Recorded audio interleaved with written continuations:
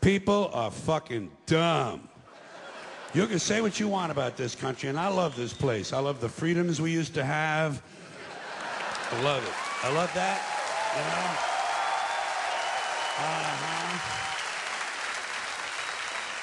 I love it when it didn't take a fucking catastrophe to get us to care for one another. I love the fact that we're on camera all the time from all angles. But you know what? You can say what you want about America. And I say I love this place. I wouldn't have it any other way. Wouldn't live in any other time in history in any other place. But say what you want about America. Land of the free, home of the brave. We got some dumb-ass motherfuckers floating around this country. Dumb-ass motherfuckers, you know? Yeah. Now, obviously, that doesn't include this audience. I understand that. You seem intelligent and perceptive, but the rest of them, holy jumping fucking shitballs. Dumber than a second coat of paint. And this ain't just ranting and raving. This ain't just blowing off steam. I got a little evidence to support my claim. It just seems to me that only a really low IQ population could have taken this beautiful continent, this magnificent American landscape that we inherited.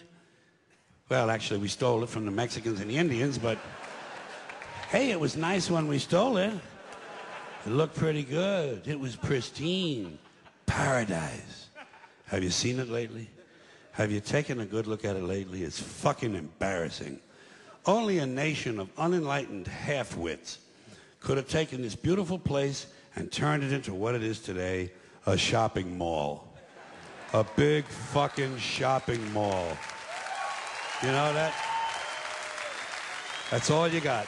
That's all you've got here, folks. Mile after mile of mall after mall. Many, many malls. Major malls and mini malls. They put the mini malls in between the major malls. And in between the mini malls, they put the mini marts. And in between the mini marts, you got the car lots, gas stations, muffler shops, laundromats, cheap hotels, fast food joints, strip clubs, and dirty bookstores.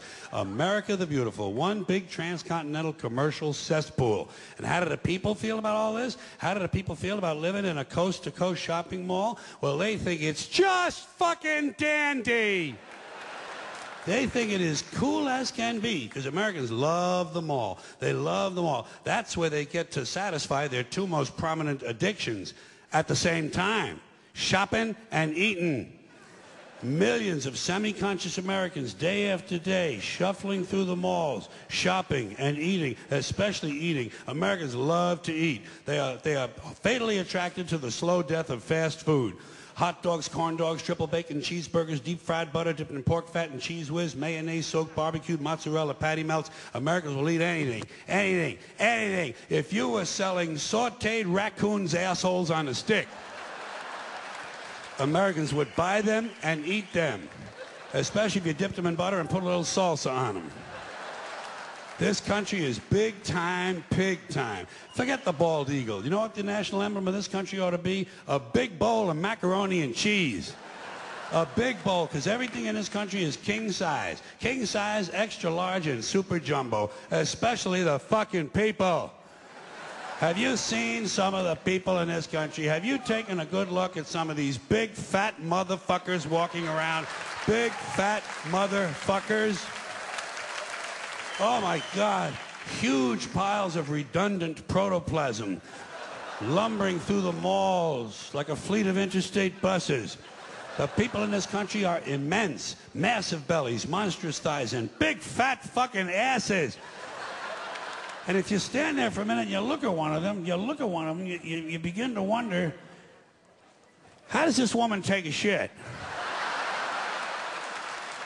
How does she shit? And even more frightening, how does she wipe her ass? Can she even locate her asshole? She must require assistance. Are paramedics trained in this field?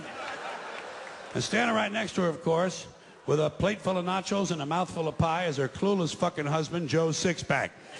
With his monstrous swollen beer belly hanging dangerously out over his belt buckle. This guy ain't seen his dick since the Nixon administration. And if you stand there and you look at the two of them, you begin to wonder to yourself, do these people fuck? Is this man actually capable of fucking this woman? It doesn't seem structurally possible that these two people could achieve penetration. Maybe they're in that Cirque du Soleil or something. Telling you, the people in this country are every one of them is 50 pounds overweight. They are gargantuan. And in the summertime, God help us, in the summertime, they all want to wear short pants. Jesus, Lord, protector of all that is good and holy, deliver me from fat people in short pants.